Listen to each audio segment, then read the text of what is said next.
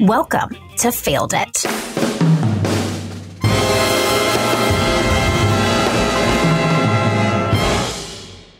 OMG, Rosie Moan. Welcome to the Failed It podcast. Thank you so much, Erin Deal. I am so honored. I am so honored to have you here. And I know the Failed It family, which, fun fact, Failed It family, we are going to be doing a rebrand. I was just telling Rosie, more on that later. So your name may change, but You're this gonna love podcast, it. you're going to love it. You're just going to love it. It's going to blow your mind. It's going to blow your mind. Is. But Rosie, tell the fam, the Failed It fam for now, how you came to improve it. Rosie is one of our lead facilitators here, and how you started out as a lead facilitator. Well, Failed It fam, patent pending, change a coming. Wow, how did I come to the Improve It family? I knew Christy first and foremost. So Christy's one of the I'm sure you've talked about Christy on here before, but has she been a guest? No, I'm just all over the place. She was a guest. She was a guest. Great. So go ahead and listen to that episode just to learn what she does. But through the improv world, and she told me about this company, and I was like, yes, hello, I would like to do it.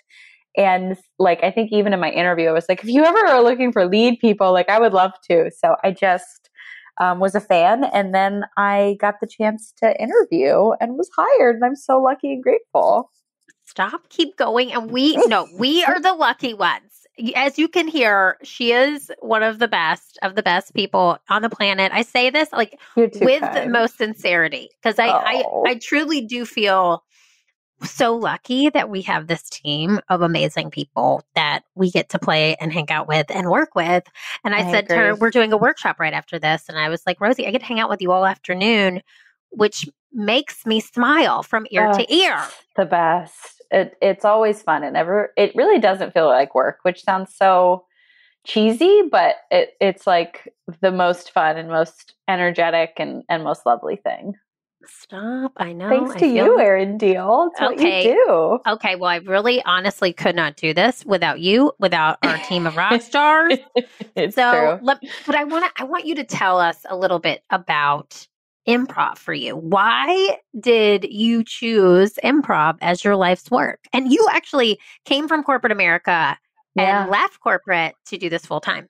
Yeah, I did. I fell in love with improv in high school when I got this new theater teacher. We'd had the same theater teacher, and we all loved her. And she was we were like, whoever this new person is, we're going to hate her. Loved her too. She came with a background from Second City and blew our minds with improv. And she cast a sketch show, and it was 6 women, and we improvised and wrote the show together. And from that show, I was like, I'm moving to Chicago. I got to do this thing. And then I came to Chicago, and it just continued to blow my mind. It's not at all what I thought it would be. I didn't pursue improv in the way that I thought I would. And I ended up in a place that I never thought I'd be. So I'm grateful, and I know we'll talk about this, to the yes and idea, because this is not necessarily what I planned, and I'm so happy that this is how it's turned out. But long answer, in high school is the short answer. Okay, I love that, because when you watch Rosie perform, Failed It fam. So we actually had 2 laugh breaks to this. Today's a crazy day. We're recording this show. Today's crazy. I hosted a laugh break. You just got off a laugh break. Yeah. And then we're doing a workshop right after this, which is awesome. Yeah. And it's this feeling that you can't describe. These things only happen one time. And I'll tell you what, in our laugh break, while you were hosting one, I was hosting the other, I had tears in my eyes. I couldn't physically talk because my Garrity had made me cry laughing so hard. Not surprised. And if I talk about it, when I repeat what happened, it doesn't sound as funny. But in that moment, it's hysterical, and we can never relive it. And that's what happened with you, though. It's this world surprised you and it took you on this journey. It took you through corporate America because you actually used to be in recruiting at Groupon. Is that okay? And you came from that and said, I am so passionate about improv. I'm going to do this full time. So I know you work a lot with our clients and our leaders. What are two things you would say you see trending in leaders today? What do you think are on our clients' minds? Yeah. I mean, when I was, full-time in corporate America and was really entrenched in that, being in recruiting, I get to talk to all different kinds of leaders. And I think a trend that was even beginning then is this idea of your workers having a life and that being okay. And I think with the pandemic, it has made it very clear that we can juggle and balance these things of, work-life balance, but in a real way, we're starting to acknowledge that these things are true.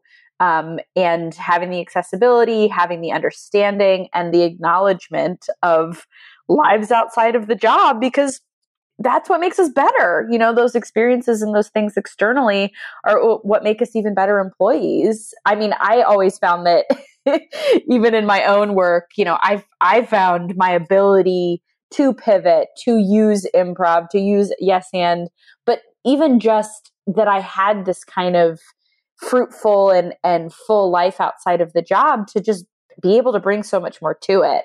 And I think that true acknowledgement is happening across all levels of corporate America, which I find amazing. I do too. It's so refreshing. It really is. And it's like this work-life blend, It's not a balance, it's a blend. And I think we're seeing that as people are thinking about going back to the office, as they're thinking about staying at home. People's lives were opened up and, their lives really were behind them and on screen, on camera for the past year. And you and I think have really, and everybody on the Improve It team really has this whole concept in our mind of just being our true selves, bringing our true selves to work and allowing that to fuel us, because when we feel heard, that's when we want to show up more. So I want you to talk to us, when you alluded to this a little bit, about this concept of yes and, because creating a safe space for people going back into the office is so important. Creating a safe space for those who choose to continue to work at home, because a lot of people still aren't comfortable going back into the office right now.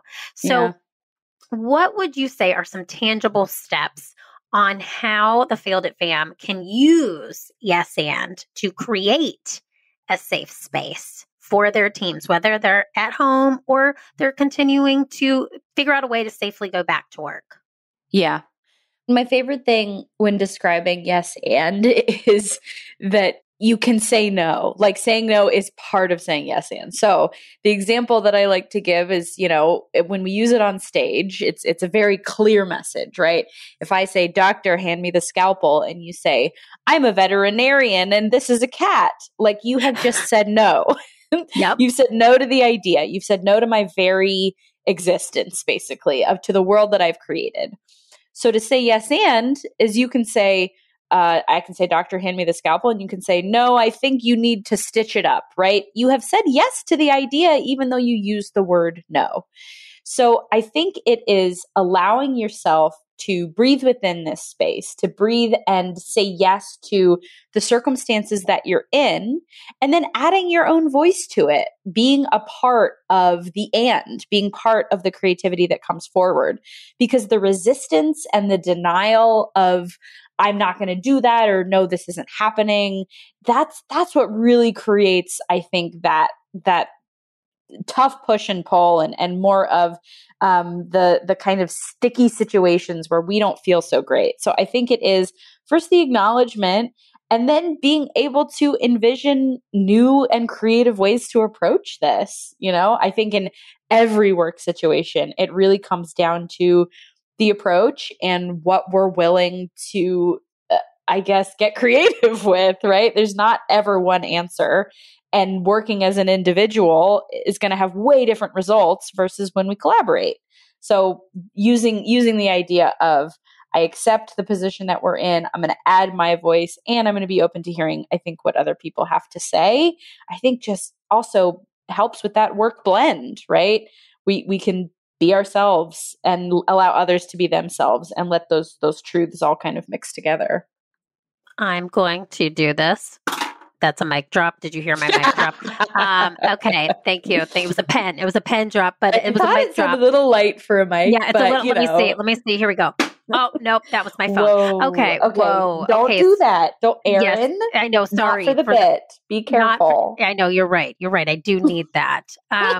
So okay, let's just say this. Yes, and is literally how we as improvisers communicate. I love this too. You feel this too. And we have trips that take us outside of the city, which we all live in Chicago. I now don't live in Chicago, but when we all travel together, it's this constant feeling of yes-anding each other, which is heightening what's being said. And it's like you just said, you can say no, but it doesn't negate, it just builds.